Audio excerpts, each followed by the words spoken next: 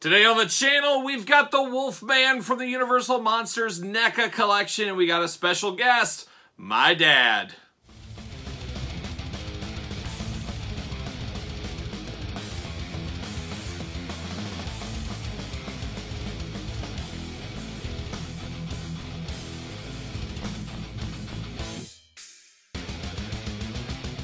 Welcome everyone, Kyle here. Welcome back to the channel for another NECA Universal Monster unboxing and review. And today, we've got an old friend, not my dad, the Wolfman. But my dad is also here as well. Dad, say hello. Hey, hello everybody. Glad to be here again. Thanks for coming back to the channel. And I said to myself, there's nobody else that could do this. Yes, you could do a great Warlord unboxing and review, but obviously you're the guy that got me into the Universal Monsters when I was a little kid, so you've got a history with the Universal Monsters. I thought it'd be great for you to come on the channel here and talk a little bit of the Wolfman with me. So.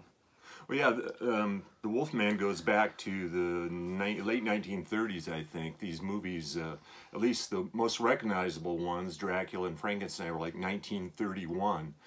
Before that, you had some pictures that were not non-talking, like The Hunchback and The Phantom of the Opera, Nosferatu. And but that led into 1931 with Dracula and Frankenstein, led into a whole series of movies and sequels that went right up to like 1948. And the capper was Abbott and Costello meet Frankenstein. And in that movie you had all the original characters, although Boris Karloff did not play Frankenstein. That was done by Glenn Strange, who was just as good at Frankenstein. He looked like the iconic Frankenstein. And later made fame as the bartender in Gunsmoke. Oh, who knows? If you didn't know that. But I guess as far as I'm concerned, for whatever reason, I'm in 5th and 6th grade, 1963, 1964. And there was a whole resurgence of interest in these movies and later figures, because they were in the movie theater way when they came out, and then back when you got into them, they were started to be on TV. Yes, and that's how you saw them. We had what would be the forerunner of Svengoolie today. Svengoolie is a national program now, but a lot of different viewing areas had their own local celebrities that did a sort of Svengoolie-like program where they dressed as characters, they appeared in the commercials, they did little skits, they gave you the history of the film and whatnot. And we had our own. It was called Gravesend Manor, which had Malcolm the Butler and Claude the Idiot and the Duke, who was a Dracula figure. And you can still see them on YouTube today. There's one clip that shows them today. But looking back, very corny, very pratfallish, but it got the job done. Well, and it's so funny, the Universal Monsters back in the day, how scary they were to some people, where my daughter Elle, for example, I remember watching Dracula with her when she was like 5 or 6, and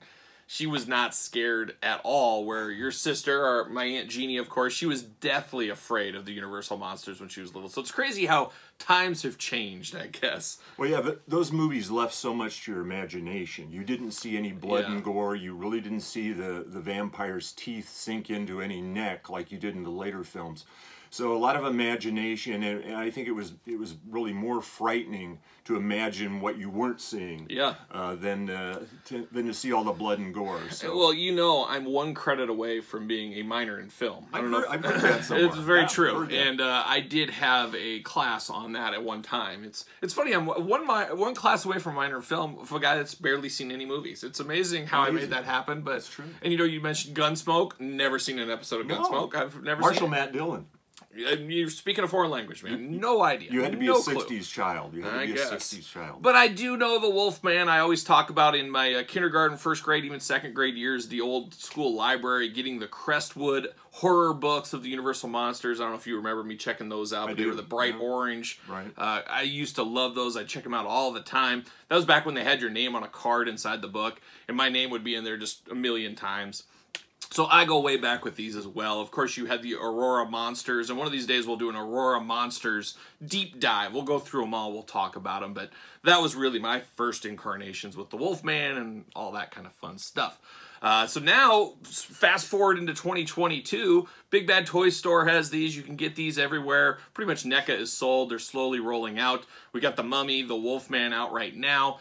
Frankenstein, of course, came out 2 versions in 2021. The ball is rolling. We got a lot of stuff coming. What is old is now new again, I guess you would say. So very cool to get these. I mean, we're going to talk about it. We're going to do this review like we do all the other reviews on the channel. We're going to take a look at the packaging. We're going to talk about it. We're going to unbox it. We're going to talk about it. We're going to see where it goes from there. I'm sure there'll be some stories along the way. But I really do like the packaging on this. I'm sure you're the same. I do. Yeah, very, it feels very vivid. Feels like the old school movie posters back in the day. Just a fabulous, fabulous packaging. And spoiler alert, you have these. Actually, I picked up 2 sets. If you guys saw my figure hunting video, got a set for my dad. He hasn't even opened his yet. He hasn't been able to bring himself to open it. He's just a mint on card guy, deep at heart. They're just too nice. It's too nice, like a book in the library. So you might need to get 2 sets, one to open and one to keep in mint on card, possibly. I don't know. We'll see what happens. But let's take a look at the packaging on this bad boy right here. As you can see, you got the Wolfman. And then you got the list. It really does look like the movie poster. Like it a lot. And on the front, who's it say here? Got Claude Rains, friend of yours. Invisible Man. Invisible Man, there you go. Warren William, do we know who that is? Don't know Warren. Do we know Ralph Bellamy? Yeah, he was on many sitcoms in the 60s. Okay, Patrick Knowles? Not really. Don't know Knowles. Bela Lugosi, we've heard that one. Oh boy. Wait, what did Bela Lugosi play in The Wolfman? Was he the gypsy? He was the gypsy who himself was a wolfman. It's a curse. It's a curse. He and his offspring, I think, infected our friend Larry Talbot, played by Lon Chaney. That'll do it. It all comes full circle.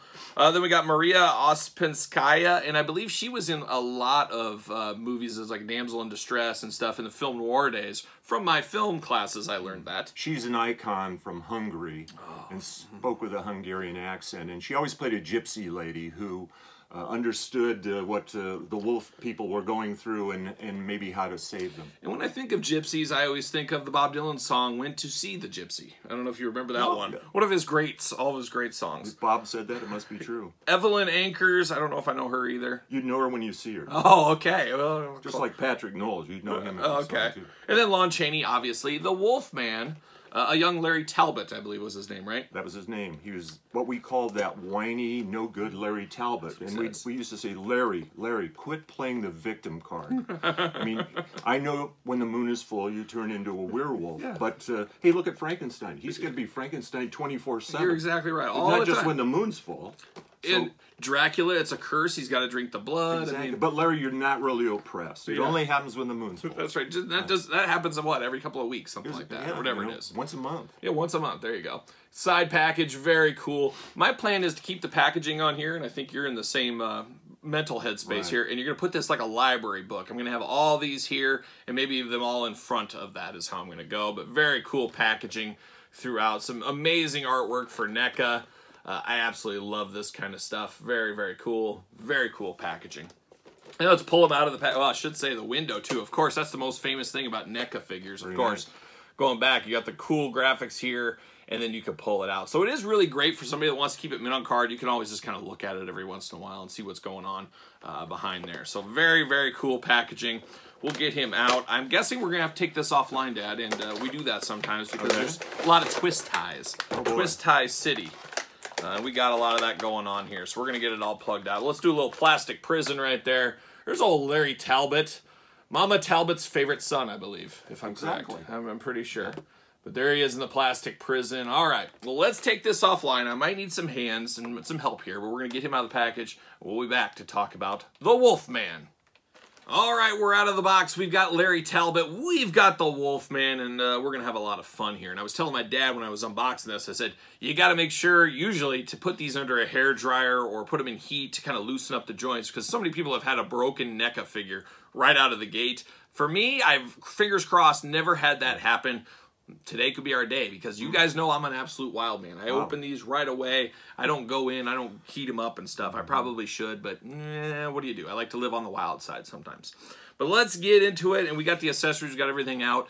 A fabulous pack for what I'm seeing here so far. Just absolutely fabulous. You got a stand. You guys know I'm a sucker for a stand, and we got a stand, and I was not aware we had a stand. So that is going to be much appreciated, because you got to get him in crazy positions to howl at the moon, of course. Exactly. And yeah, it's just when he comes out, that's when the fun happens. But we'll do some of these accessories first. Now we got, what is this, bear trap, wolf trap? Wolf trap, yes. I guess, technically. It's Wolfman. Very cool accessory here is there was that scene where he got caught in the movie, right? Exactly. with this. A very iconic piece, and it actually does function, so very cool. But obviously, got to be a little careful with these things. Not meant for little kids. They could easily break. It looks a little fragile, but very cool weathering and details. Is it up to your standards there? Very good. Very good. And then we do get the cane, the famed cane. Do you know about this cane? Larry Talbot bought that in a little shop in the village where he grew up. And that was kind of a foreshadowing of his turning into a werewolf, because they all commented on the face of the wolf on the end of this walking stick. Yeah. And it kind of led you, the viewer, to kind of understand what might come forward. In film class, we call that foreshadowing. That's what we call that. Just a little film expert, you know. Right. But very good detail on this. Very good decorations of the wolf here. You got a thin stick. It could easily be breakable and stuff like that. But how old do you think Lon Chaney Jr. was when he was filming The Wolfman? How old? I would say probably in his mid-30s, somewhere in there. It's funny how mid-30s back in the day, that was kind of like the 60s now, probably, 60-year-old guy. Just people didn't live as long, and not a lot of 30-year-olds need a cane.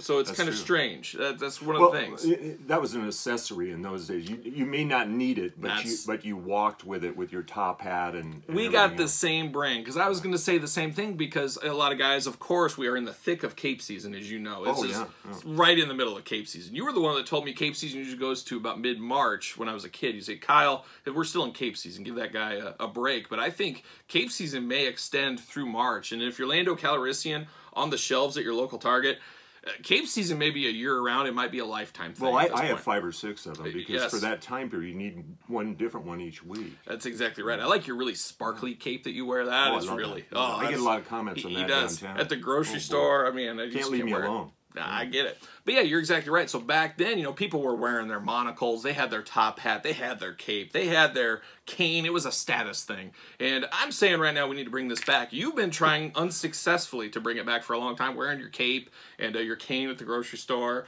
your monocle every once in a while. I'm going to start working on that and try to pass it on to the next generation. So we'll see how that seems very futile right now. I don't know. I'll keep working on it. Yeah, you keep working, keep working. Yeah. Then we get the accessories here, and one of the genius things with this pack here that I absolutely love, and I'm sure you love this as well, this is truly a 2-in-1 figure. Absolute Wolfman Maniacs, you need 3 of these. You need 1 mint in box, you need 1 as Larry Talbot, and you need 1 as the Wolfman. And I love that we get extra pieces. So you get the feet, you get the 3 sets or 3 hands, 3 extra hands here. We get the cane holding hand. We get 2 open hands where he can just do like the look in the mirror and put his hands on there like a little Home Alone action if he wants to. And then you get the Lon Chaney Jr. head. Absolutely fabulous head sculpt. What do you think about this head? Very nice.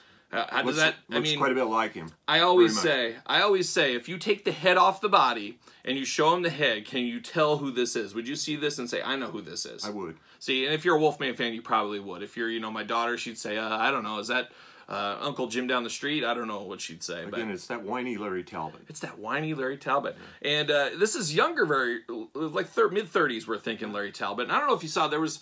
Gosh, what was it? It was like a Wolfman or a weird movie at the end of his career. Man, he was hitting the bottle too much, and he ballooned up. He looked crazy, and I saw that. I wouldn't even recognize him. It was like late 70s. I think it was called Man-Made Monster. Something he did one like in that. The 60s like that. It was something like that, yeah. He took a turn, I think, at playing Frankenstein, as did Bela Lugosi, but they just didn't have the look. Their nose and their facial features just weren't like Boris Karloff or Glenn Strange. But but at least he doesn't have hair on his feet. That was a gift to Larry. That's a gift to horrible Larry. Right there. So then we get down to the actual Wolfman here, and I should say we did get 2 heads with the Wolfman. We've got the side-eyed growling head, which is, oh boy, look at that side eye, like he's looking up to the moon or something. And then you got just kind of a resting face Wolfman. I don't know, which one do you prefer? I kind of like the one on the left. I think so too. Yeah. I like the side-eye one. It's a little more glaring. It's a very interesting take on the Wolfman, which I guess really this was probably the first take on the Wolfman, at least in film. I don't think there was others. Since then, there's been tons with like The Howling and American Werewolf and Dog Soldiers. You ever seen the movie Dog Soldiers? Probably not. I can't say that I have, no. I think that came out in like around my college time. It was a British film. But you need to look up that movie. That's the scariest Wolfman movie ever. It's about these werewolves that attack like this British army, and they're fighting these werewolves, and it's just a new take. And I really love Dog Soldiers. So shout out to you Dog Soldier fans, you UK Wolfman fans. Worth checking out. Worth my recommendation. I could do that. Yes. But this one, very good. His iconic green work shirt, I always reminds me of my grandpa, Grandpa Ronnie. You remember Grandpa Ronnie, I'm sure. He always wore shirts like these back in the day. Oh, really? He did. When he was like welding and whatnot, he wore shirts like that. So whenever I see this, that's what I always think of. I was like, oh, that's a Grandpa Ronnie shirt. But then he's got his beautiful khakis going on here. Just a fashion plate, really, at the end of the day. This was all the rage in fashion. I'm sure Grandpa wore these too. Your grandpa, Jerry, of course, he probably wore these pants and stuff like this back in the day. I don't recall that. He was much more snazzy dresser than that. He was really doing the cape back then, is what you're saying? It. He was wearing the cape. I can see it. Makes sense. He was wearing the sport coats and ties. Oh, man. Oof. Oh, boy.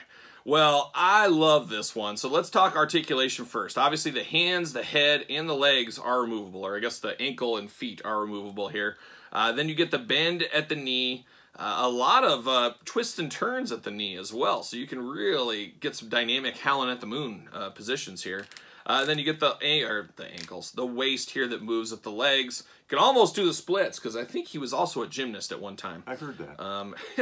And then his waist moves, of course, and then the arms go up, down, all around. Single jointed elbows, yes, single jointed elbows. Like I said, the hands are removable. I love these Wolfman hands.